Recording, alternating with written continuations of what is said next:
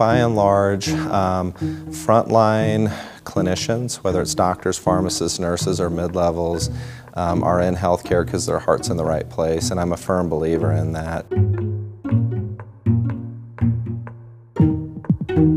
The most motivating is if you can connect the changes to the patient. And again, it goes back to people who go into healthcare are by and large a group that will take a lot if they feel that they're making a difference in the patient who's in front of them. The most demotivating are the opposite, when it's things that feel like a distraction and keep you from delivering that care.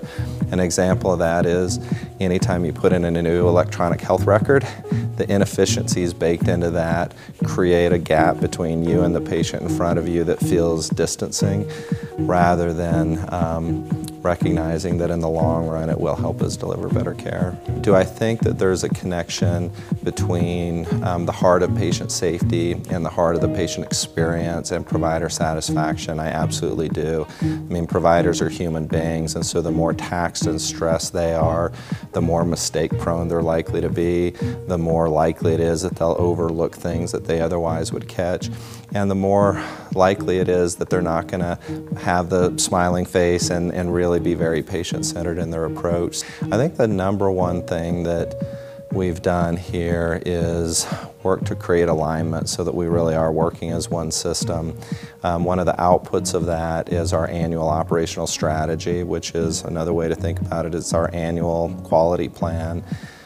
By the process of that, trying to get everyone to have input, from nurses to pharmacists to physicians, that the output of that, what we all agree to work on in any given year, is sort of a shared sense of purpose and an ability for everyone to sort of understand these external demands and have a voice in how we set our priorities. Healthcare is not going to be transformed with a single best initiative, but rather everyone doing work in a different way.